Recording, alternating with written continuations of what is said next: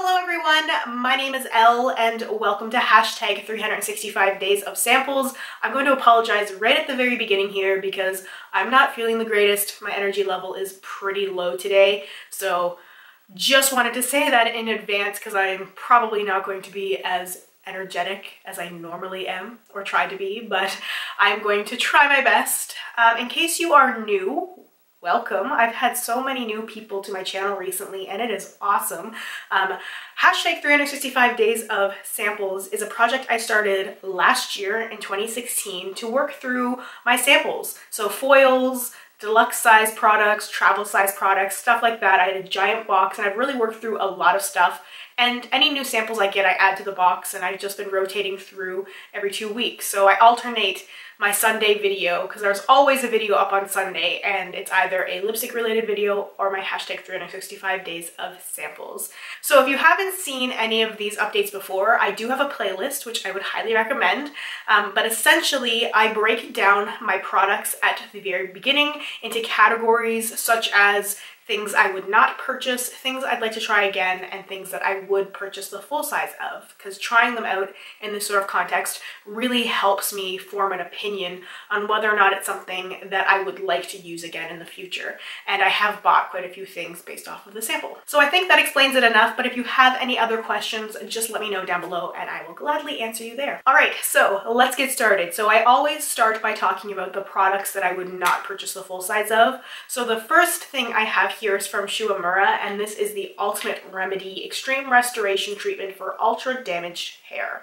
So first thing, huge pet peeve when it comes to samples is when they have no instructions anywhere on the packaging. So I had to go search for the best way to use this product because nowhere on here does it say, you know, put on dry hair, put on wet hair, and it does say to put on clean, wet hair. So that's how I used it. So there was only enough in this little packet to get one use out of, but it did absolutely nothing for my hair. So when I looked it up, it said to leave on for between 5 to 10 minutes. I left it on for 10 minutes, the full 10 minutes, because my natural hair is very thin, very dry. So anyway, this did nothing. In fact, once I rinsed it out, so what I did was I shampooed my hair first, put the stuff in for 10 minutes, and then rinsed it out. And my hair felt so dry after rinsing this stuff out that I had to go in with a really thick conditioner and then leave-in conditioner afterwards, and my hair still, it just doesn't feel good. Like, it's supposed to be an extreme restoration treatment for ultra damaged hair, and my hair is pretty damaged, and my hair just did not feel healthy at all after rinsing out this product. So very let down, and it's just not something I'm willing to try again. The next product that I would not purchase the full size of is from Kopari, and this is the Coconut Melt, and this is nothing but pressed coconut oil. I bought a big jar from Costco a while ago. That's the way to go. I mean, that was like less than $20 Canadian for a ginormous container of that stuff, and it's just serves so many purposes, so this just didn't seem any different than that stuff. So to use this stuff up, I put it in my hair, I put it a little bit on my face and my body. Every now and then when I get really, really dry patches, I really like coconut oil because it really just seems to soothe my skin and it just sort of gives a little hydration back. And right now I've had a little bit of dryness around my nose area, especially where I've been sick and blowing my nose a lot. So just a little bit of coconut oil on the sides of my nose really helps a lot with that dryness and that soreness. Which if you've had a cold for a while, you will know what I mean. It just gets really sort of irritated and just a few little dry spots on my body. So it's not a bad product, definitely not. But I know that it's really expensive because it's just got really cute packaging, like it's got cute branding, but there's nothing unique about it. You can buy it at Costco or at the grocery store or anywhere else because it's just coconut oil. All right, and the last thing that I would not purchase the full size of is the Givenchy mascara. This is the Noir Couture 4-in-1 mascara in black satin.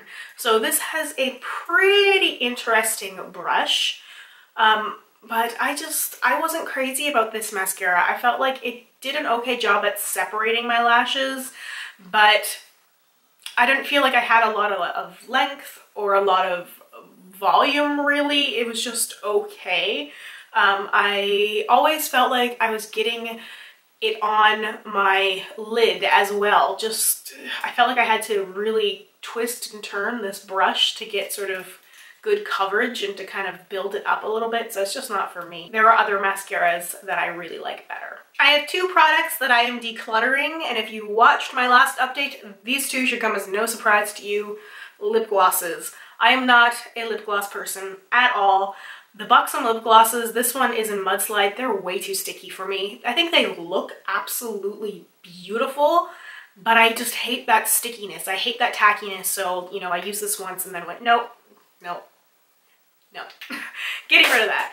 And then the Bite lip gloss, it's not sticky. It feels really good, but I don't like glosses, so I'm not gonna keep it. The thing with this one too is like, it's a really pretty deep purple color. You know, I want to like it, but I just don't like the feeling of lip gloss on my lips. I don't like wearing it.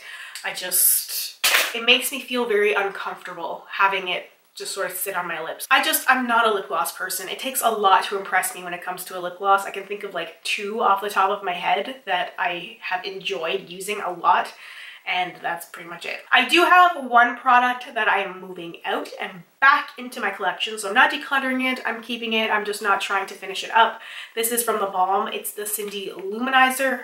It's pretty. I used it a couple times, just enough to know that I wanted to keep it, not enough that I want to pan it. I changed my mind a little while ago with this project and decided to not make it essentially a panning project. So working on like travel size makeup or deluxe size makeup products can take a long time, and you can be working on them for months. And especially where I have other projects I'm working on, I'd rather just pull these out and use them later, and that way I can rotate through more stuff and play with more things and figure out what I want to keep and what I want to declutter, because that's been more useful to me than just trying to finish a product for the sake of finishing it. So I do actually have two products that I would purchase the full size of. The first one is from Tata Harper, and this is the clarifying mask, and I think this is the first Tata Harper thing that I've really, really liked.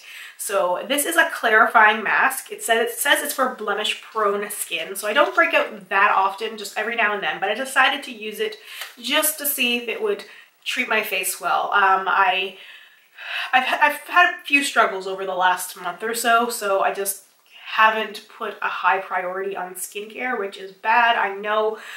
Just self-care has been a little bit of a struggle. So anyway, I decided to sort of treat myself to the mask, and it was really nice. The best thing is that, so there's the foil packet, and there was only enough in this to use once, but it was enough for me to know that I liked it.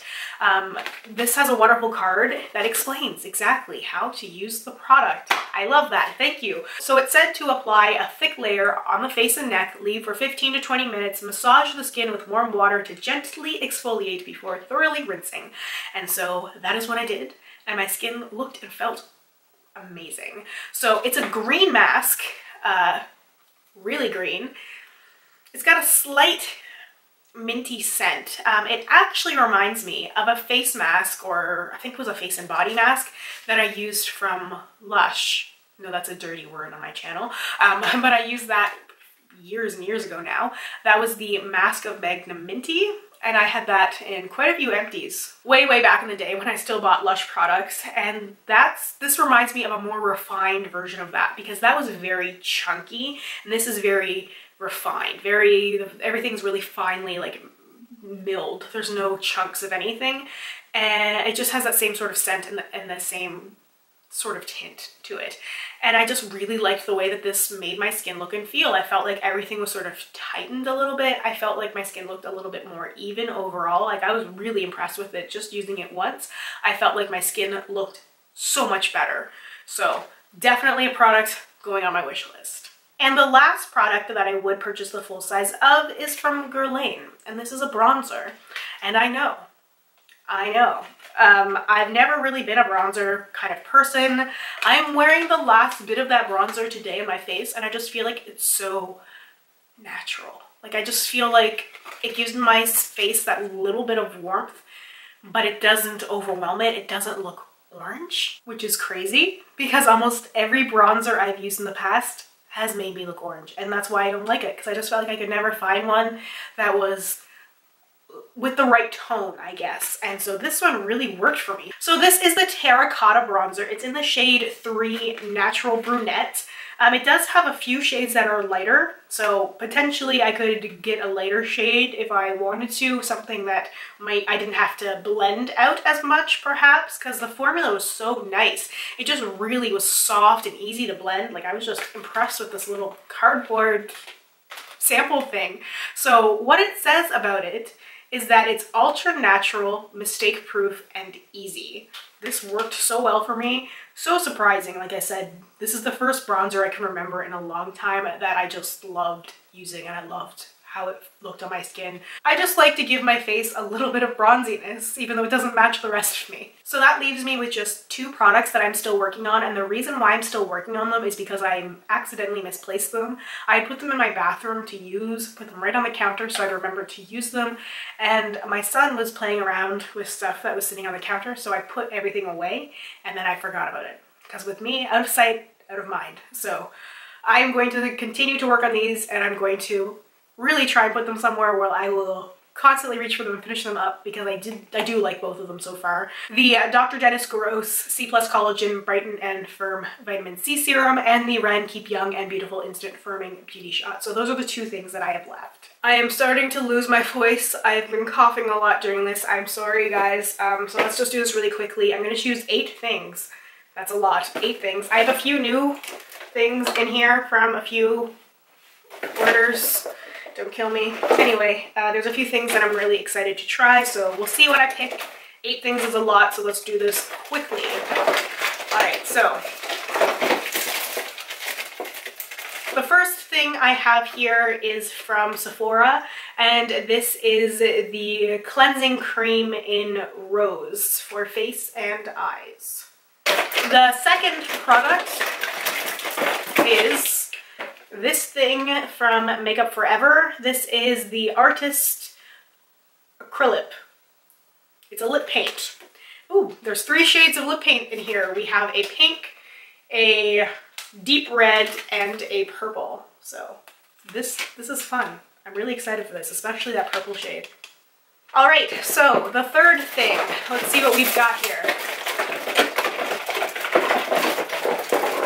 I have the Do Not Age from Dr. Brandt Dream Night Cream with Black Pearl Extract. The next thing I have here is from Dior, and this is the Dream Skin 1 Minute Mask. Alright, so that was 4 products. Let's quickly choose the 5th one. We have from Too Faced the Primed and Peachy Cooling Matte Perfecting Primer. Excellent. I'm really excited to try this. The 6th sample is from Laneige, and this is the Water Bank Moisture Cream. The 7th sample is perfume from YSL. This is Black Opium. I've used this a few times and I really like it, and it's such a good fall scent, so I'm so glad I pulled that one. This is all pretty good. All right, so we just need 1 more sample. Let's get something else good here. So we have from Fresh the Vitamin Nectar Vibrancy Boosting Face Mask.